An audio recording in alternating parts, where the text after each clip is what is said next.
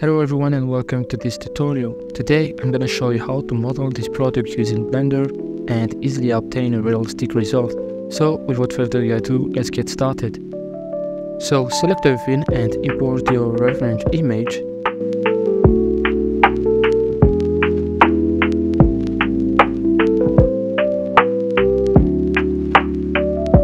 And then add a cylinder with 9 sides, I think. Then resize it according to the reference image and apply its scale property.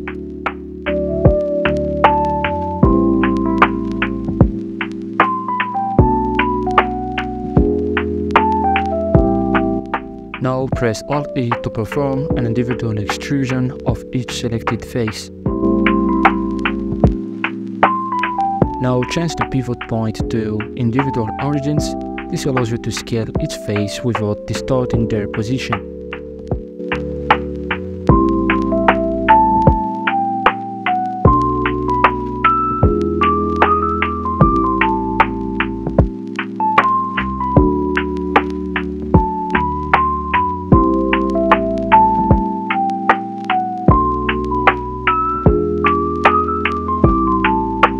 Now add a buffer modifier to obtain the perfect shape.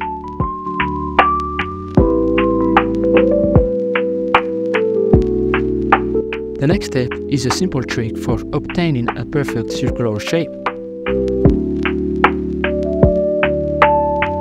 You just need to activate the Loop Tools add-on first, and that's it. The result is very good. Follow the same procedure for the rest.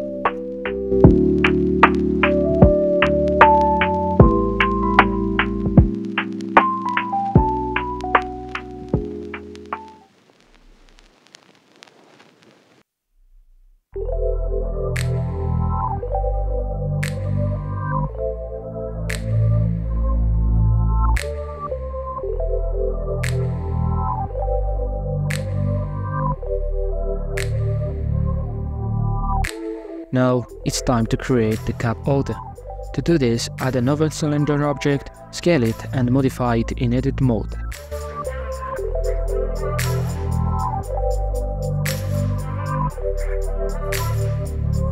Press I to insert faces.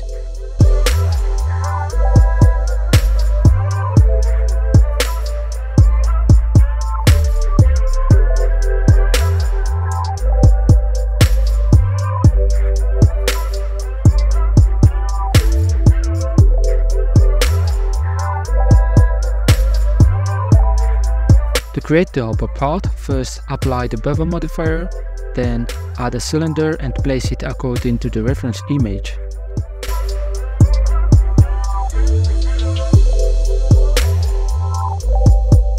Now add a boolean modifier and select the cylinder. In Object Property, in the Viewport Display tab, you can change the cylinder's view to wire to make it easier to view in a 3D viewport.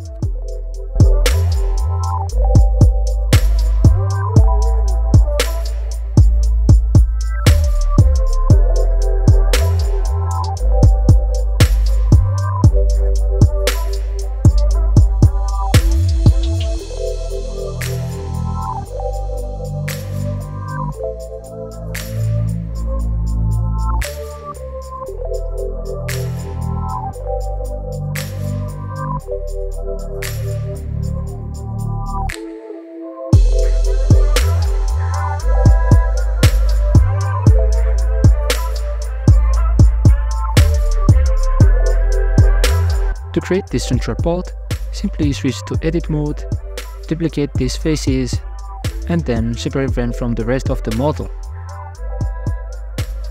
To obtain a solid object, just add a solidify modifier.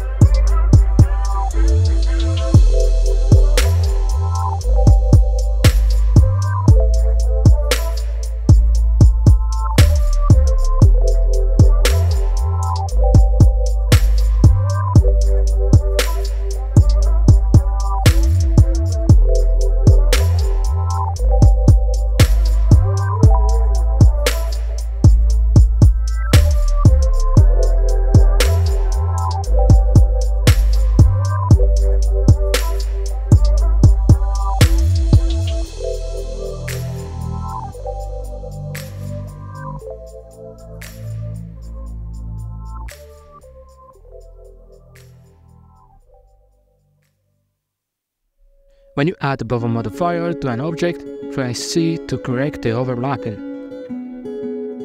Press M to merge some vertices, and there you go.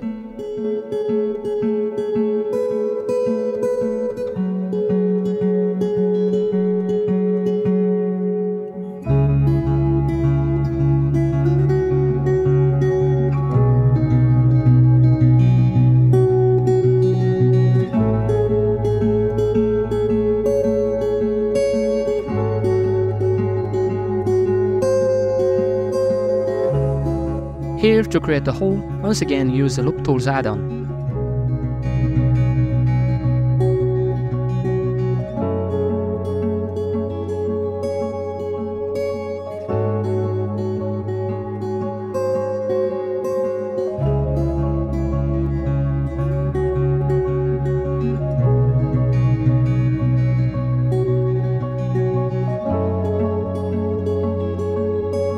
Now we are going to create a small design. Since it's a logo, I just created an SVG file. You can see on my Instagram account how to convert a logo into an SVG file.